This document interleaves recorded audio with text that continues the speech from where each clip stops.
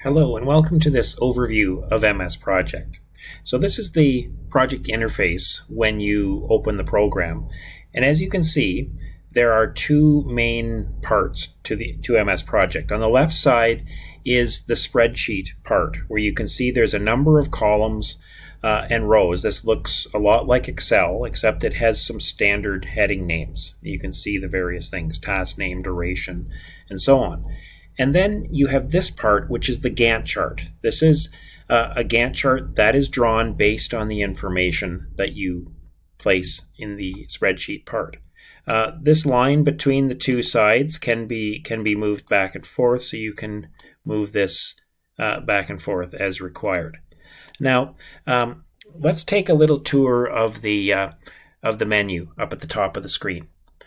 So it defaults onto, well, first of all, the File tab is the usual, where you can open and save and so on. But it defaults onto the task menu, which provides various information. There's a number of different views that you can select. It defaults to the Gantt chart view, but there are a number of other views, some of which will be covered in further tutorials.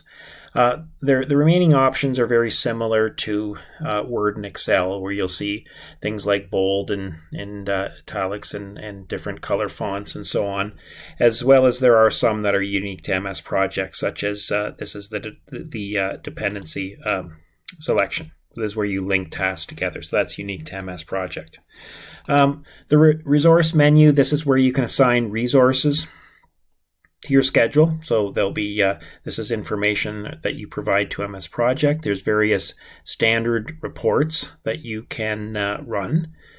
Project information or project level information is added here in the, this is the project information dialog, change working time, and so on. There's various other selections.